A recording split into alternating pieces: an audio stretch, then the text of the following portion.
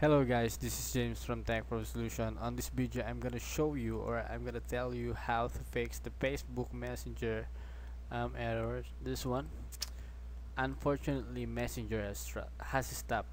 So when you try to open your Facebook Messenger, you get this error. Unfortunately, Messenger has stopped.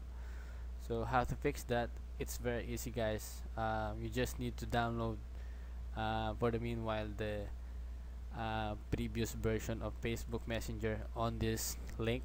So I'm gonna put that link on the description below this video. You need to download the previous version of Facebook Messenger and install it to your Android phone. So these are the previous version. You just need to download it. So I already download this one.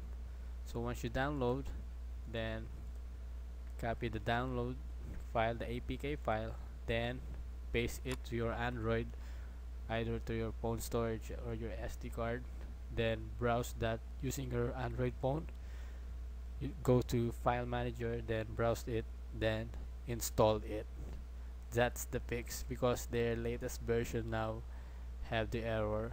So the developers of Facebook Messenger needed to fix that. So after a week, after days, or after a month, try to update your Facebook Messenger if they already to see if they already fixed that error. So once it's still the error, so download the previous version again, then install it to your Android phone. So that's it, guys. So I'm not gonna show you on my Android phone because it's very easy. Just download the latest version, the previous version, and paste it to your Android phone, then install it.